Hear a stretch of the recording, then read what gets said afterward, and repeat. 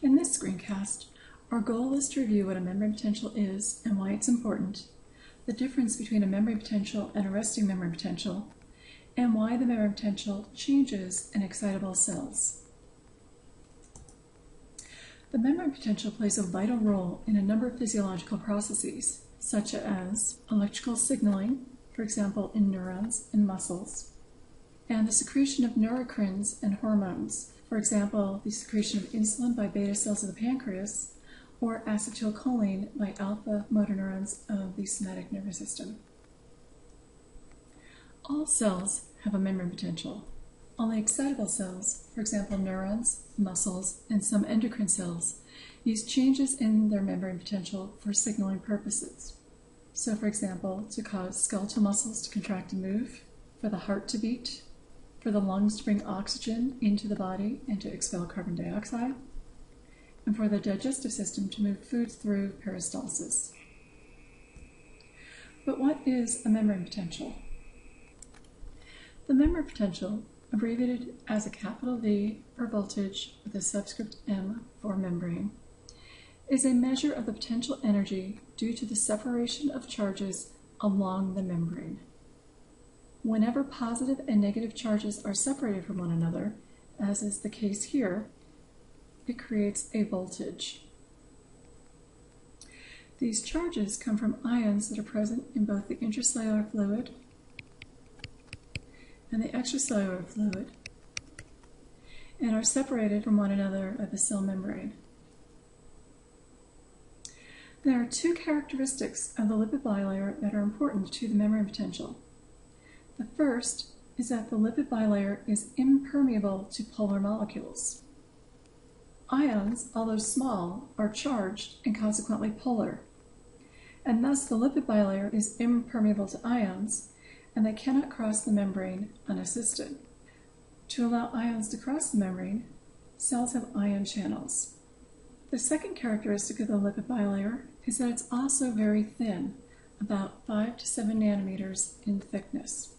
This characteristic is important because it means that oppositely charged ions can attract each other across the thin membrane.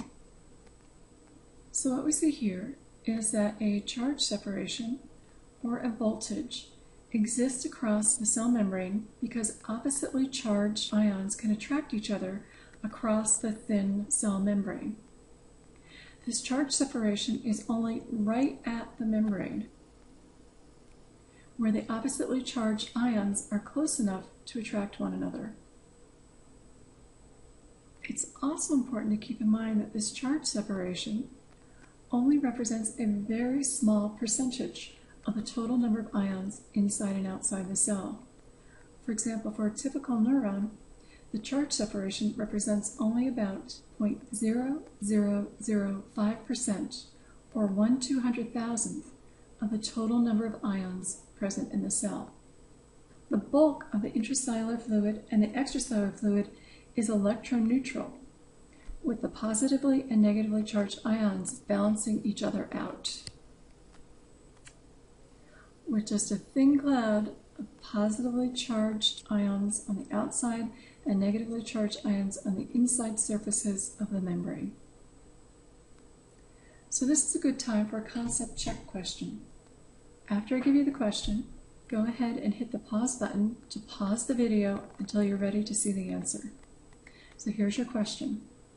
Would the membrane potential in these two cells differ? Note that the bulk charges inside and outside the cell are not depicted in these images to simplify the image. So here's some answer options to choose from. No, the membrane potential would be the same in both cells. Yes, the membrane potential would be greater in the cell on the left. Or yes, the membrane potential would be greater in the cell on the right. So go ahead and hit the pause button now until you're ready to see the answer. And the answer is yes. The membrane potential would be greater in the cell on the left. This is because more charge separation means a larger potential difference and a larger membrane potential. So on the cell on the left, we have 12 pairs of charges being separated from one another across the membrane, whereas in the cell on the right, we have only 8 pairs of charges being separated from one another across the membrane. This means, therefore, that the cell on the left has more charge separation and consequently a larger memory potential.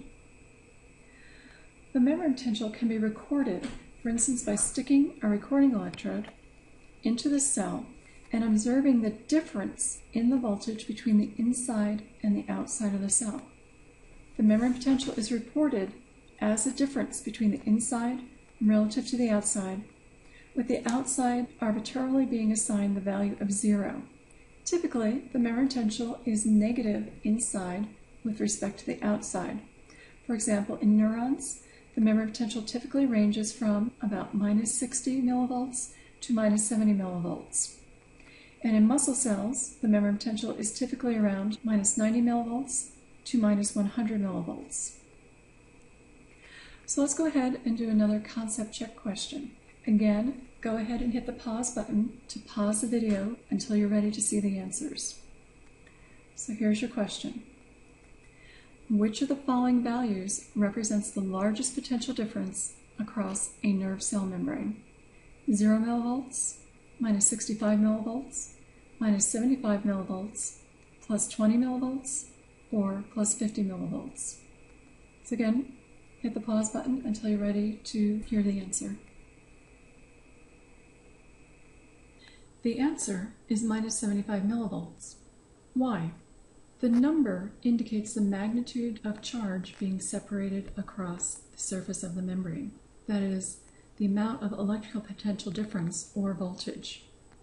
While the sign simply indicates whether the inside surface is more negative relative to the outside or more positive relative to the outside. So the next question we want to consider is, how does this charge separation arise? We'll talk a lot more about this in lecture, but basically the charge separation arises from two factors. The first factor is differences in the distribution of ion species in the intracellular and extracellular fluids.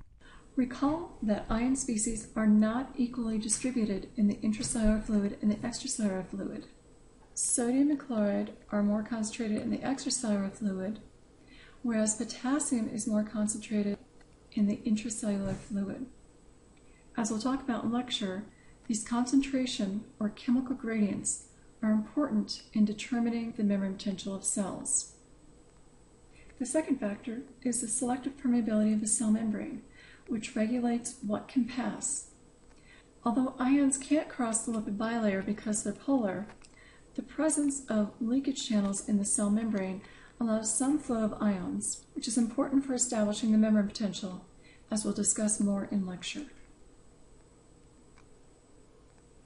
Now, excitable cells are special because they can alter their memory potential for signaling purposes.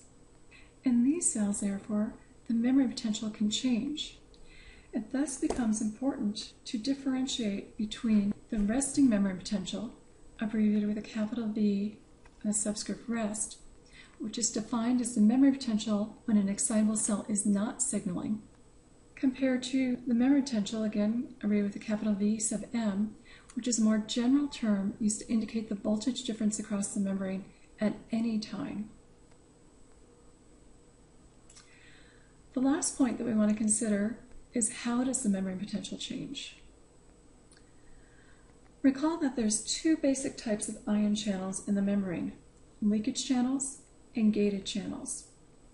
Leakage channels spend most of their time open, allowing ions to move back and forth across the membrane without regulation. Under certain conditions, these may close, but typically they are open. Gated channels, on the other hand, spend most of their time in a closed state. They open and close in response to specific stimuli, which allows these channels to regulate ion flow across the membrane.